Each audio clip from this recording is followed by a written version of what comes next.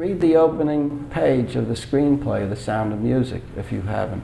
Read the first page, which describes the whole opening in its entirety. In fact, it was the first time I used the first person singular in a screenplay. I just said, here's what I want to see on the screen. Here's the effect I want, you know.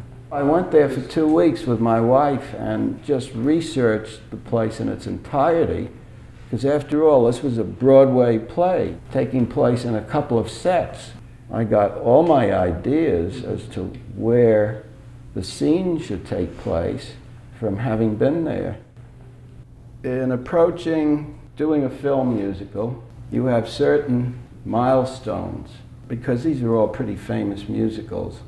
You know that you've got to get somehow to these numbers, these well-known numbers, unless they happen to be something that you're going to throw out of the movie. We did throw a few things out of The Sound of Music, but I did a lot of changing around of musical numbers, among many other things. And there again, it seemed how inappropriate for the Mother Abbess to be singing My Favorite Things. I felt, why in the world use My Favorite Things for the Mother Abbess to sing with Maria? How much more appropriate for Maria to try to pacify the children who are frightened by the thunderstorm and tell them what she does whenever she gets upset. She thinks about some of her favorite things, and before you know it, you're into the number.